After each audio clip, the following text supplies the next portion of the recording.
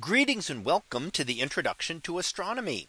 In this week's Women in Astronomy, we are going to talk about Dorrit Hoffleit and look at her contributions to astronomy. So let's go ahead and get started here. And Dorrit Hoffleit lived from 1907 to 2007 and was born in Alabama. She actually started out studying mathematics, and that's where she got her bachelor's degree, and then would later receive her PhD from Radcliffe College in 1938. So what did she study? Well, a number of different things, and a few things were working on different catalogs, including the Yale Bright Star catalog, which catalogs 9,000 stars of a brightness of about a magnitude of 6.5 in brightness. Now, typically we refer to a magnitude 6 as stars that are visible to the naked eye. So that would be all stars visible to the naked eye, and maybe even a little fainter in the sky.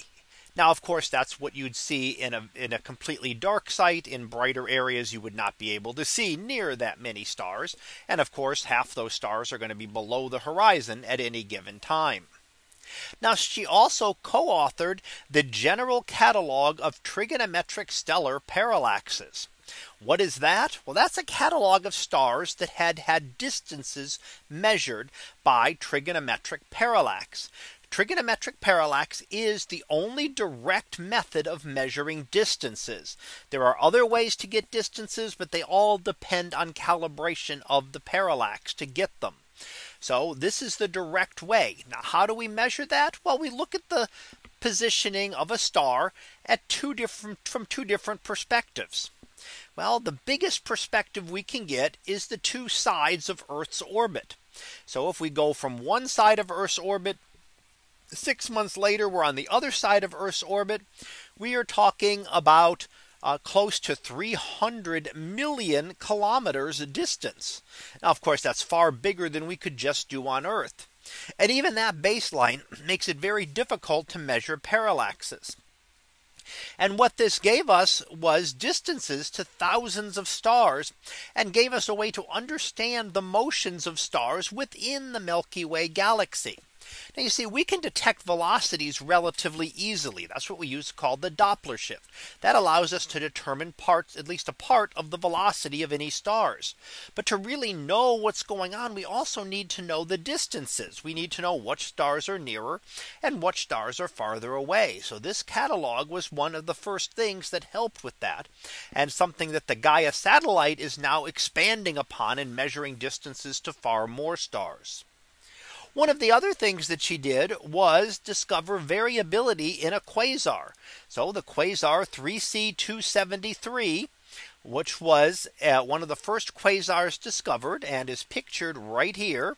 And we see that here. A quasar just looks like a star, but in this case, it's an unusual star with this jet coming out of it. Now, that's because it really isn't a star. And we had learned that these are actually the cores of distant galaxies.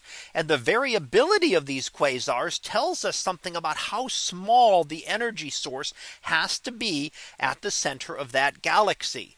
So this is one of the things that tells us that the center of a galaxy has a supermassive black hole at the center, because that's the only way to get variability on very short time frames.